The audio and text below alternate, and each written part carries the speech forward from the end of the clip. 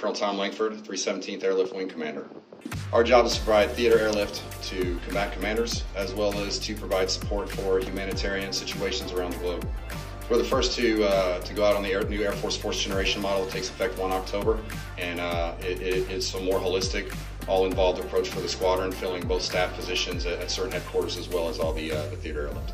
So we're going to be executing theater airlift in the Middle East, supporting our ground operations in Iraq and Syria, as well as around the rest of the Gulf. So the 39th was my first squadron, and it's got a lot of spirit. They've got a lot of tactical know-how.